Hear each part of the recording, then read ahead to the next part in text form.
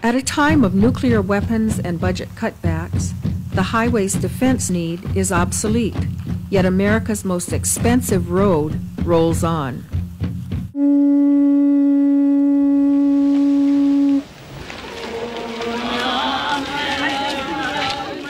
Despite the fact that the highway was already being built, Native Hawaiians joined with environmentalists to save the valley and its sacred sites.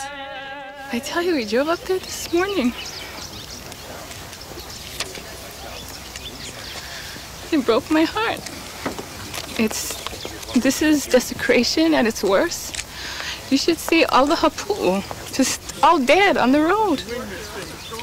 Koa, black koa, which is so rare in Hawaii, just all dead and lying on the ground. I mean, it's like they're tearing the na'au out of us.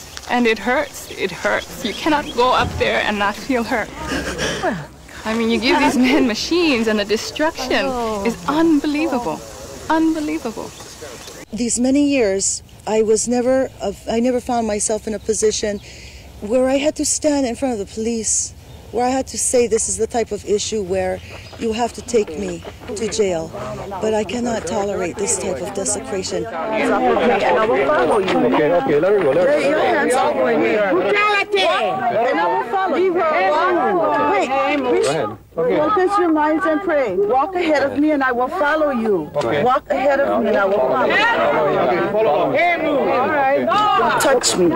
We are seeing across the United States and in Hawaii the destruction of native sacred places.